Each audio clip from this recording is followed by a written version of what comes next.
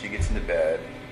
Was when you guys had sex together, was that pretty quickly after she came home? I think it was around like 2:30 because I felt like she'd be in bed for a little while. A little bit. Okay. Yeah. Then a couple hours of sleep.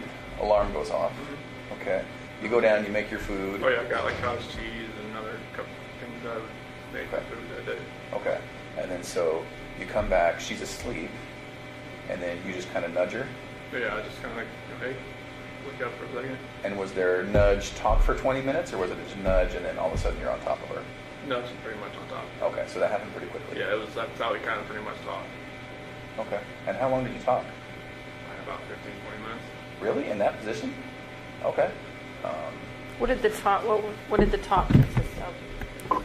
Basically, just about how at first it was more of like the selling the house type of thing, or not going to Aspen, or trying to maybe go in at a different time, and then just switched all of it to the I don't feel like I'm in love with you anymore, not compatible. And went to that, and that's when I got to the heated part of it. Okay. Did she ever say at some point, get off me or anything like that? At the end. Yeah. That's what she said. I don't want you to feel like, because where I was, it was kind of like she didn't want me to like to, sit down or like hurt the baby or anything like that. So it was just kind of like, Did she accuse you of cheating at that point? Mm-hmm. So what'd she say? She's like, I knew there was somebody else. I didn't come out and just say, that there is somebody else, but she obviously already knew. And your response to that was what? Did she say, no, there's not? Did you deny it?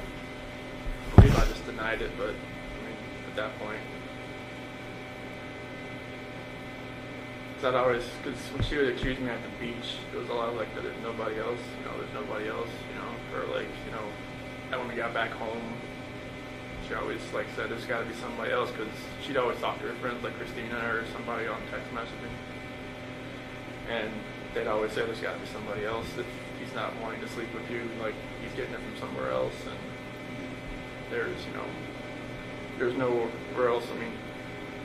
She couldn't really say I would get anywhere else because I was using those Antarctica gift cards, so it's kind of like, she just me getting distant, but she knew, and that's mainly the reason why I talked to her, because I knew, like, after that night, it was just like, it felt like, I just felt guilty, more guilty than ever before.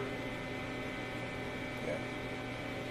I'm trying to think of the last things we were talking about, but it was, I don't feel like I love you anymore, and then she was like, you're never going to see the kids.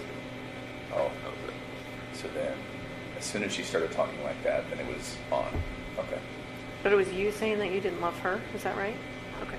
And her saying you're never going to see the kids. Yeah. Okay. I can imagine how that made you feel. I'm sorry. It did more than what it did. Yeah. And then the fact that she didn't scratch at you or anything, is that just because it was so powerful? I don't think it, it didn't feel like I've never done that before, put my hands around anybody before, so I don't even know what kind of force I was putting on her neck. Okay. Like I said, 2 to 4 minutes, I don't know if that was 2 to 4 minutes. Did you cover her face at all during that time? Both hands on the neck. Okay. And so if it's done right, that can be a matter of seconds before someone on their carotid loses oxygen to their brain and is out, right? Did it seem like it was that quick, or? Okay. Maybe a minute, maybe 2? Okay. Now, as hard as that was, I think we need to talk about the girls too, okay? All right. Thank you. So with the girls, we talked about how they got into the truck with you and were alive. Okay. You talked about before that Bella walked in, though, to the bedroom. Can you tell us about that before you left? Yeah, I was just getting the sheet off the bed, and she had walked in, and she had her little pink blanket with her.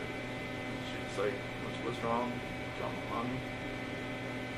And where was Shanann at that point? Yeah, just pretty much on the bed, but she was face down.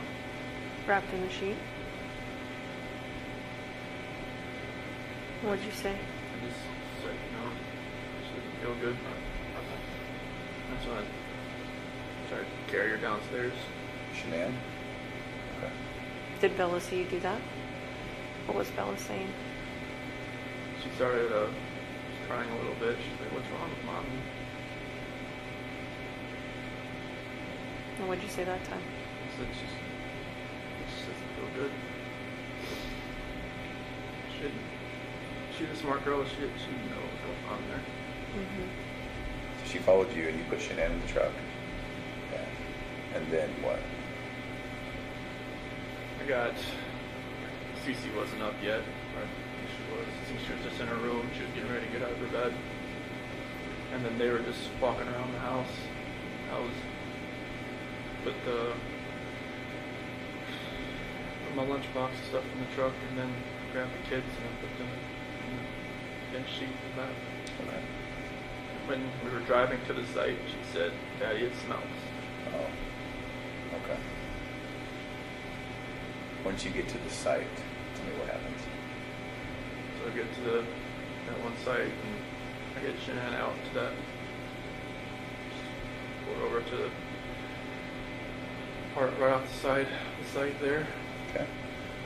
And then the girls, right? Mm-hmm. Okay. You mentioned Bella was first. Cece was first. Okay. Where exactly was she when it happened? In the back seat. Okay. Was she just right next to Bella? Mm-hmm. Okay.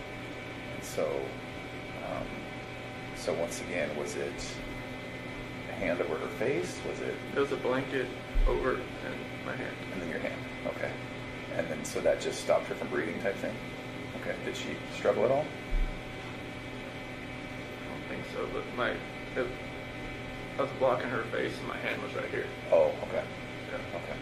You had one hand here and one hand over her mouth? And were you just pushing her against the back of the seat type thing? Okay. What was Bella doing? She was sitting there next to it. She didn't know what was going on. Okay. Could she see you? Okay. And then once she's gone, then is it Bella next, or did you pull Cece out? I pulled Cece out. Okay, so once Cece's gone, Bella's still there in the car alive, and then you pulled Cece out.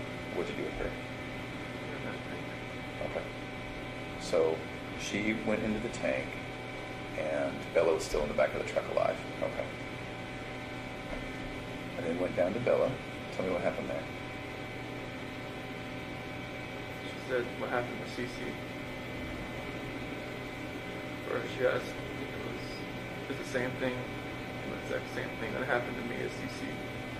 Did she ask you that? Okay. So Bella's pretty smart. How did she sound when she asked you that, Chris? She had that soft voice she always had. Yeah. And what exactly did she say? She said, "Exactly the same thing that happened to me as Cece." And then I said, "I don't even remember what I said." Okay. I don't know if I just said yes like a horrible person, or if I just put that blanket over her too and did the same thing. Same blanket, same way? Mm-hmm. Okay. She said, "No, Daddy," and that's the last thing she said. So once that's done, then what? Go over to Shanann.